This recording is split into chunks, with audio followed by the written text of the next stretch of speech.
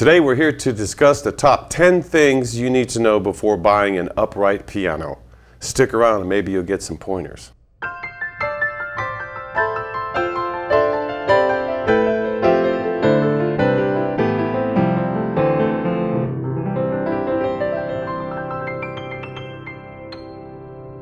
Hi, this is Ted with Alamo Music Center in beautiful downtown San Antonio, Texas. I'm Patrick Marr. You can find us online at alamomusic.com. If you haven't already, please subscribe to our YouTube channel, check out our other videos, sign up for notifications, like our videos, leave us comments. We appreciate your support and we love to interact with you. I don't know if they're the top 10, but they're 10 reasons, 10 things you should know. 10 before you buy an upright piano. There are probably more than 10, but these are the 10 that we think the qualified purchaser should the buyer should know. We're just going to go through them because there's a lot to know about pianos, and it's a big decision, and a lot of times it can feel overwhelming, and we're here to help. You know, we're here to equip you, the buyer. Yeah, it's not a buyer beware, it's a buyer assist. Yeah, and so first rule right off the bat, not all pianos are created equal. That's kind of a disclaimer for this whole video. What we're going to be going over in this video are the 10 things that will most of the time guide you in the right direction. The caveat is not all pianos are created equal, so you can't take this as the end-all be-all of, okay, right, close their eyes and point at that unit and that's going to be right for you. So, you know, budgets change, brands change, quality of instruments change. There's a whole bunch of things that can affect your decision making, and so not all pianos are created equal, but we are going to give you guys some really good tools to make the right decision.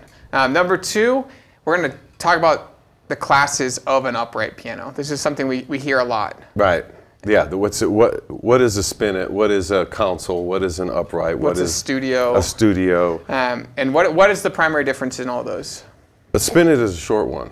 They usually run about 42 inches. And they're shorter than 42 inches. They don't make them anymore. They don't make them anymore, and they haven't made them in. I don't think anyone has made a spinet in at least 25 years.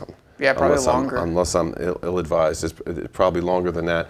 But the idea behind a spinet was to take the traditional 52-inch or above upright and cut the soundboard in half and make two smaller pianos out of it. That's kind of the idea. So we would say beware of a spinet piano. There are more things that can go wrong on a spinet piano. So if you see this really cute small piano, you're like, oh, I want that one.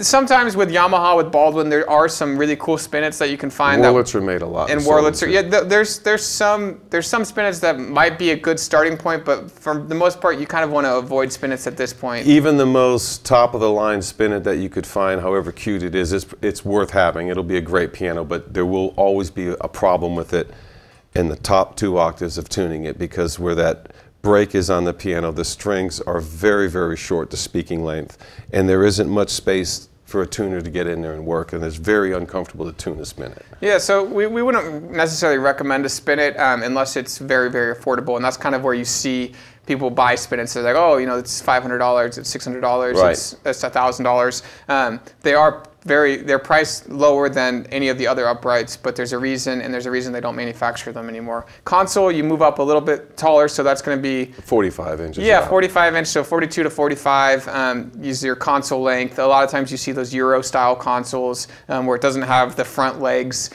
holding it up. It's kind of just a Continental is what they call them. Continental, yeah. Here we call them Euro style, but when you go to Europe, they call them Continental style. So it's nobody wants them. No one wants to recognize the name associated with it, but they usually run about 44.5 inches. Yeah, so a pretty good piano. That's a really good kind of intro piano. The modern equivalents are, you know, a Yamaha B1, a Kawai, K15. Pearl River makes a UP 118. So there's new pianos that are manufactured. A lot of times, again, they're not going to have those front legs, so they're going to look a little bit more compact. Going to be a shorter footprint, and kind of, I would say, a good starting point for a lot of them.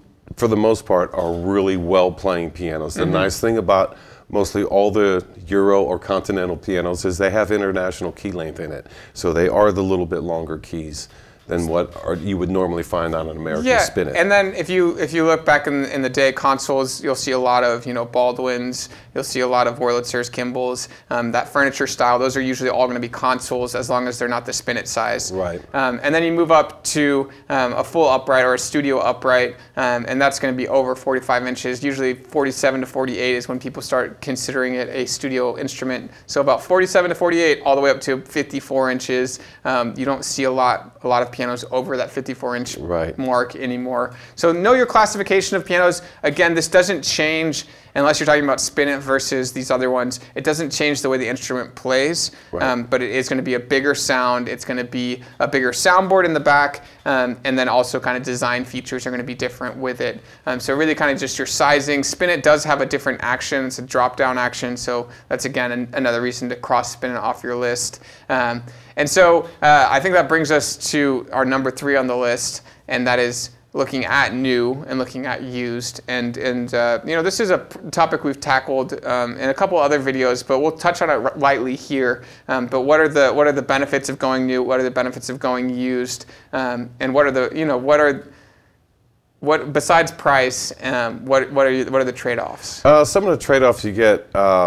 Again, besides price, there's nothing like a new instrument, and there's nothing to motivate and inspire anyone to practice or even pursue music than to have a nice, beautiful, brand new instrument. That's always the preferred choice, but financially it doesn't always work.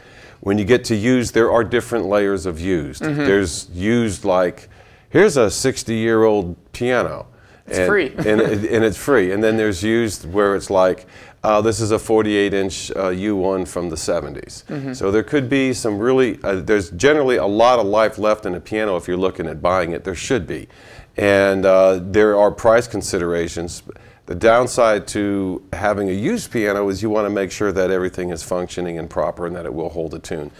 99% of the time that's usually the case. In all the years I've been here, I'd say there's probably less than maybe less than 10 or 12 pianos that really could not hold a tune, and ones that had severely cracked soundboards where they were just horrid to listen to. Well, so pure junk is out there, but don't go looking for it. Yeah, and a lot of the times these are the ones we get calls every day. Hey, I got this piano for free, and so we're pretty selective on making sure they don't show up here at the store. Well, now this free piano, there's another good aspect about free pianos. In spite of the things that we've said before, the free piano does one thing. It will eventually lead to a customer coming in here to buy a better instrument. Yeah, so it gets you started. Yeah, it gets you started, and a lot of times just for the cost of moving and tuning, you can get a piano off of Craigslist. That's great to get you going, and then that'll give you some idea of what you're looking for in an instrument when you go out to look for one. Yeah, so with the used instruments, it is one of those, make sure you know what you're getting. A lot of the times people can get underwater on spending all the time getting a technician, getting it delivered, and then realizing I have a 400-pound piece of junk in my house. And so there are considerations to know what you're looking for, and further on this list we'll kind of talk about some of the classifications of used instruments and maybe some brands and model numbers that you might want to consider. But new pianos, you get a 10-year warranty. It's the ease of, hey, this is, someone stands behind this and says, I can guarantee that you're going to get 10 years, 120 months of pleasure out of this instrument. And it's going to function like we say it functions. So there's something to be said about that. You, of course, are going to pay a little bit more for it. And what we're seeing with new pianos today is people are holding on to them for a long time, but they retain their value very well, especially in that beginner price point. And I know when you look at price points of beginner instruments, it can seem not palatable at first, but then you realize that, hey, a U1 from 10 years ago is still worth very close to what a U1 is selling for today.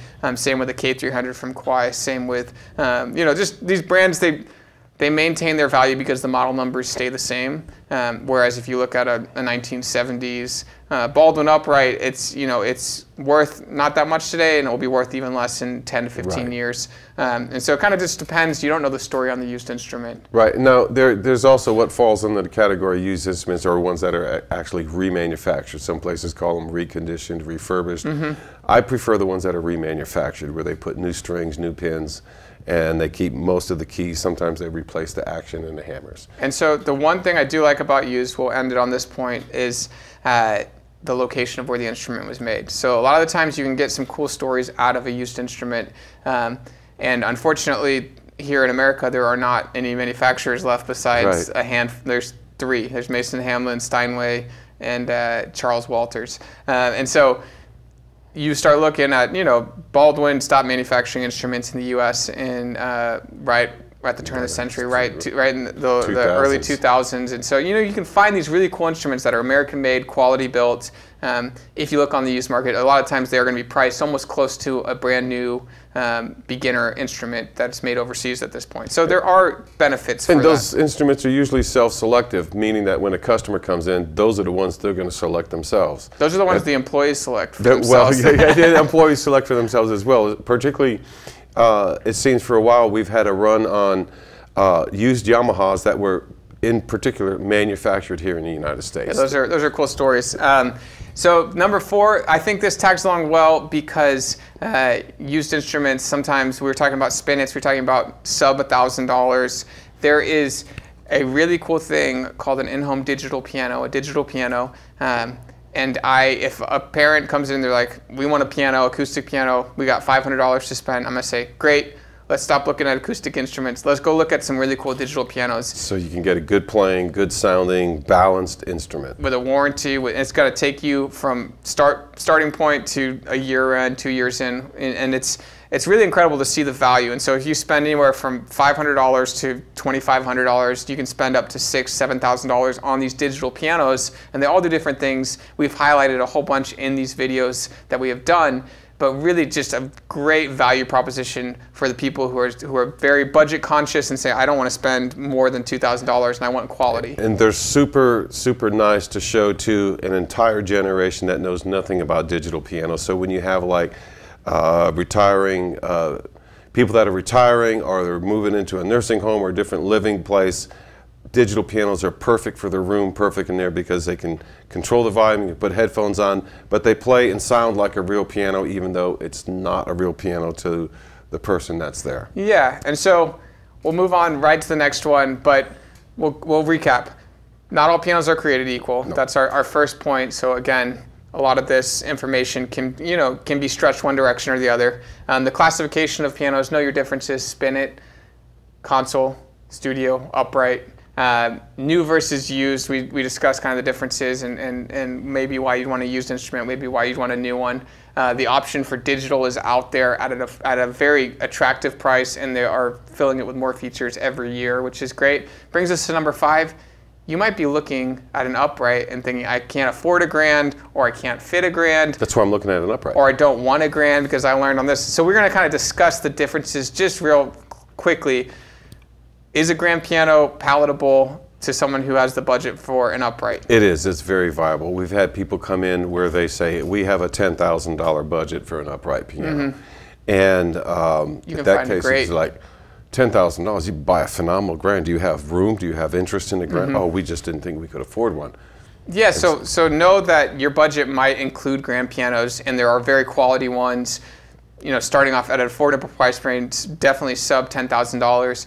But the way a grand is actually manufactured is a different process. So the upright action is a more mechanical action. It requires more mechanics to move a hammer back and forth than it does on a grand piano where you're striking the string up with the hammer and then it's falling with gravity. Relying solely on gravity, whereas the upright, it relies solely on gravity, but it doesn't work.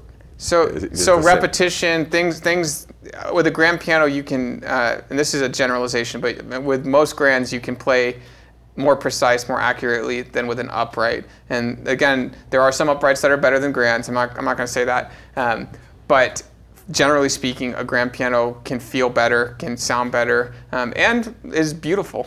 Well, it might mean more to the musician as well, too. Mm-hmm. So there are differences. They're not just the way they're not just the way they look. An upright and a grand have differences, and if you are interested in a grand, we would recommend looking at both those and comparing the two and say, hey, which one might be right for me?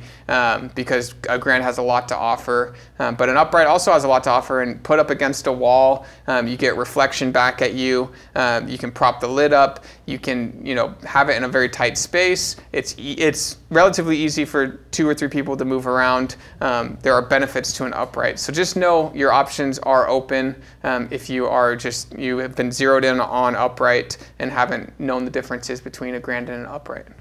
That's true. So number 6, we're going to talk about how an upright works in general terms to the everyday player. And so when I strike a string on, or strike a note on an upright, what is actually happening? Is it, because if I think about like a little portable keyboard, there's keys just like this, and when I hit one, a note goes off, right? Mm-hmm. So what's the difference with me hitting a note here on this and then hitting a note on like a little portable keyboard? The difference is the portable keyboard, when you hit it, is electronically triggered to play a recording of a note. Mm-hmm. And on here, when you push a key, there's a mechanical device that goes with a long key that eventually pushes the action up to where the hammer hits 3 strings for the most part. I mean, the lower one's going to be 2 and 1, but it's going to hit 3 strings and retract, and then you can control when the damper goes back, either with the sustain pedal or just letting go of the key. Mm-hmm. Those differences show up when you play it. When you play a digital piano, you get some vibration, but you don't get a whole room of vibration. There isn't really any oscillation in a digital piano. Mm-hmm. It's a repeater. It's playing a recorded note. It's looping it. It's looping it.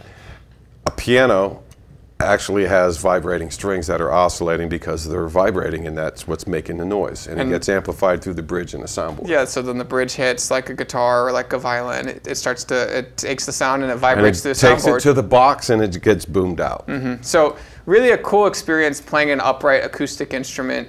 It is something that is a little bit magical. You know, our whole being is frequencies. We talk, we communicate with frequencies. When this thing is ringing, you're through your fingertips, through the room. Seat on the pedal, everything. And so speaking of the pedals, is it like driving a car? Do I need to does it have to? No, the pedals don't require that much. They're just a mechanical movement, and they do a couple different things. The most important one is your sustain. Well, most people use the sustain pedal a lot. Your very far right pedal. A lot of times beginners will step on it and not look back. They'll hold it down the whole time they're playing. It does sound really cool to hold a sustained note and then play. It's a little bit more, legato. It's everything kind of blends together. And so it's a good cover up. But for the most part, the inexperienced player will not use the other 2 pedals for a while unless. Well, if they're una corda is the far left pedal, and that literally means 1 string, and that's from when they mostly had 2 strings on piano. What it does on a grand piano is it shifts so you're only playing 1 string.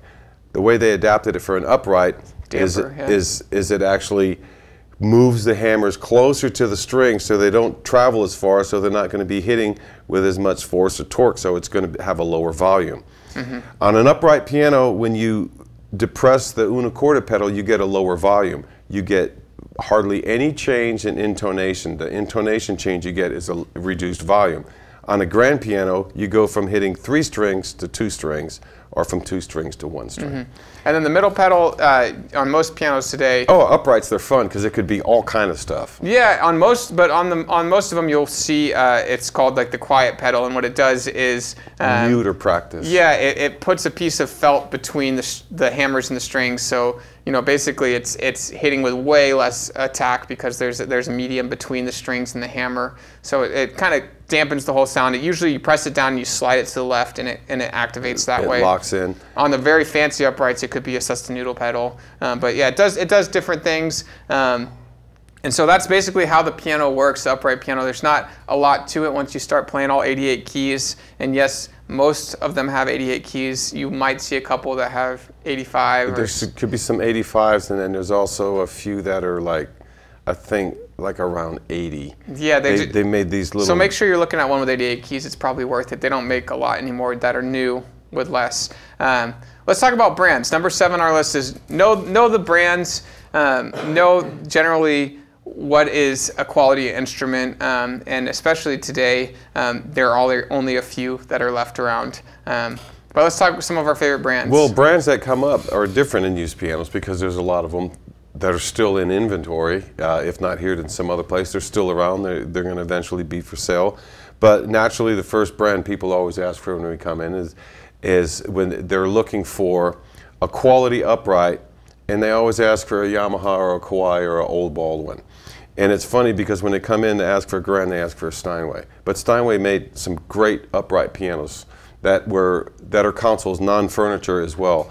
And hardly anyone ever asked for a Steinway upright. Yeah, no, they really don't. And so, yeah, so those are a couple great brands right there. Yamaha, Kawai, Baldwin, Steinway's a good place if you can afford it. Behind us is actually a cool story. So Schimmel is a great manufacturer, usually priced pretty heavily above what people are comfortable buying, especially a first-time buyer. And for an upright too. Schimmels are expensive, but they're worth it. And so Schimmel is a great brand, but they were purchased by the largest manufacturer of piano, Pearl River, who makes Rittmuller. They make this Fridolin behind us for Schimmel. But Pearl River is a great manufacturer who has made pianos for Steinway. They make the Essex piano for Steinway, and they've made pianos for Yamaha back in the day. So they're just a quality instrument. There's some great brands coming out of China and out of Korea. The Samick is a wonderful brand. Youngchang is a wonderful brand. But yeah, these names are the ones that you're going to see a lot of the times. The names of the past, like Wurlitzer, Kimball. They're getting harder to find. They're getting harder to find, but sometimes you'll see some stencil names with them. That's mostly going to be from the Samick group. They made a lot of stencil pianos, both uprights and grands. Yeah, so there's definitely a longer list. There's 10,000 piano brands that have ever been around, and so there's a lot of them. But for the most part, those are the majority of kind of quality ones that you're going to see and hopefully, you know, pick something within that range is a safe bet. There are also ones outside of that range that we won't go through an exhaustive list, but that are good quality as well. But do a little research, look up the brand. That's an important part of how quality the instrument is knowing kind of the story behind it. So brands can be very, very important. We'll talk about number 8, styles of instruments, and the finishes and the features of them. We did already touch on the pedals, but maybe something like this slow close lid is something that people don't know that they want, but maybe they don't want their little kids' hands to get smashed when they're playing the instrument. There are cool features like the quiet pedal. There's technology nowadays that comes out on upright pianos that are, you know, a silent system, so you can make the whole thing quiet and put headphones on. Features, there's different finishes. What are some of your favorite? Oh, well, the finishes, this is favorite finish. I have to tell you, a lot of people like uprights in either a dark oak or a light oak, and that's we sold a lot of uprights of various manufacturers, not just Yamahas, that are light oak and dark oak. If you take that light oak and dark oak and you put it on a grand piano, you have kind of almost an eyesore. You have a slow-moving piano, and I'm thinking of the sale that they sold today, and it was a gorgeous, 5'2"? Yeah, oak finish. Light oak finish, Wurlitzer piano. It was manufactured by Samick. And it was a stencil piano, but it had great action. It sounded great. It had hardly ever been played. The only problem with it is it looked like it belonged in a church. So yeah, so fair warning on finishes. The more trendy it is, the quicker it gets untrendy. It becomes dated. Yeah, and so I think, like, especially when I was young, the light oak, like, it reminds me of like a cafeteria, and like there's the Yamaha P22 in oak. But just when selecting a finish, there's a lot of options. There's, you know, mahogany. There's polished, so like a high gloss and like this. Satin ebony, polished ebony. And for the longest time, the satin ebony pianos in grands, everyone, I just want a flat black piano. Yeah. And now everyone wants the shiny. A polished, shiny. And then they come in white, they come in black, they come in, yeah, again, mahogany. There's red finishes, there's blue finishes. We've seen some really cool instruments over the years. And then sometimes they use exotic woods on it. So Babinga, there's just pyramid mahogany, there's one we saw recently. Just really cool stuff, walnut. And so so just know that the finishes are out there. The more exotic you get with it, sometimes, you know, sometimes the harder it is to retain the value in it. Now lately we've had a number of people coming in to buy 1950s looking Art Deco type pianos. Mid-century, yeah. Mid-century. They want it because it matches their aluminum edged kitchen table and chairs they have. They want their place to look like 50-ish. So there's been, and these are some of the pianos that have those straight down spindled legs, like a table leg. There's nothing fancy. It's just a rounded leg that goes to a point up front. So yeah, there's a lot of times people go out deliberately looking for a certain style of piano. Yeah, and so what comes around goes around, and it changes. But there is a traditional look, and then there's like the more exotic, more daring. And so you don't see a lot of wood carved pianos anymore. A lot of furniture, home style. That is something that will be harder to find, and you'll have to go kind of to the used market to find something that's more obscure and more carved out, more decorated. A lot of times you see a lot chic, black. And hard lines. So that's kind of styles and finishes. Again, there's some really cool technology with silent pianos and with like hybrid digitals and acoustics. So make sure you look at that as a possibility if you have certain requests, like I want to play in the middle of the night, or I have a baby and I don't want to wake them up. And so that kind that kind of rounds out 8 for us. 9, consultation. Oh, this is the most important thing. If you have access to say a friend that's a technician, a piano technician or a tuner, a teacher, even someone that plays or a performer, or better yet, a store like Alamo Music Center. Somebody that you trust. And so yeah, look, maybe there's a store around your area that has very trusting, reviews, has a good reputation. But yeah, having a friend that you can tag along with that plays, having a teacher that you trust that taught you to play or teaching your children to play.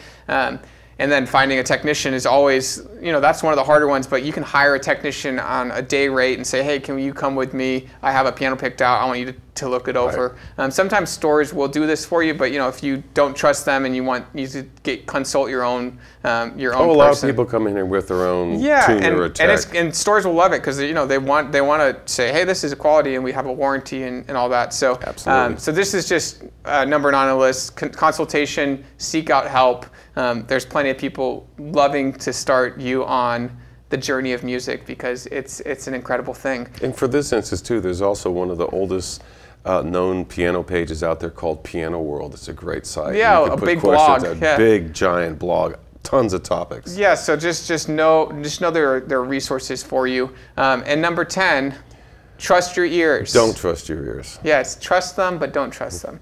So know what to listen for. If you hear rattling, clinking, banging, no sound, those are probably bad things. Yeah. If it sounds out of tune and doesn't sound sweet, that's something that can be changed pretty easily. And if it sounds just wonderful, right to go, you can trust your ears. A lot of the times people will make the decision because, oh, this sounds excellent, this sounds wonderful, and a lot of times it's an emotional thing. It's a subjective experience, and it can be an emotional bonding experience where, hey, this thing resonates with me. I want this one. That's how people pick their instruments. And it's cool, but also trust your ears. And if something doesn't sound right, even if the salesperson you're talking to doesn't sound right. That's what I meant by don't trust your ears. If they tell you it'll be perfect when it gets delivered to your house, maybe you go a day before it gets delivered to your house to make sure it's perfect. So just to recap all 10, not all pianos are created equal. The classifications of pianos, know those. Know new versus used. There might be a great new one, there might be a great used one that you weren't considering. No, digital pianos are available and incredible value at certain price points, and sometimes even a better value than the corresponding acoustic. Know that grands are available if you have the space, if you have a budget in mind and grands fit in that. Sometimes grands might be a better choice for you. We talked about how the piano works kind of just briefly. It's a very cool experience. I think kind of puts it above a digital when you start to think about the acoustic qualities of it, especially in certain price ranges. 7, we talked about the brands. Make sure you're buying a reputable brand that people are saying relatively good things about. People can get nitpicky, but generally speaking, if you go and Google a brand and if they're saying good things about it, you can trust that that's probably a good purchase. 8, there are styles and finishes and features that you might not have considered, and it's good to kind of experiment with, hey, do I want a silent system? Do I want a cool, unique finish? What am I looking for here? Right. Number 9, make sure you seek consultation if you have a friend, if you have a teacher, if you have a technician, or if there's a reputable store in your area. Make sure you find someone trustworthy and just be honest with them, be open and say, this is what my goal is and this is what I want to do. And then 10, to round it all off, trust your ears, but don't trust your ears. You guys are going to make great decisions in finding the right piano for you. We are here to help. If you have any questions, we are Alamo Music Center in San Antonio, Texas. You can find us online at alamomusic.com. We do have some stores in Kansas City, St. Louis, store in Austin. So we are in other places as well. If you have any questions, please don't hesitate to reach out, alamomusic.com, or give us a call. Thanks for watching.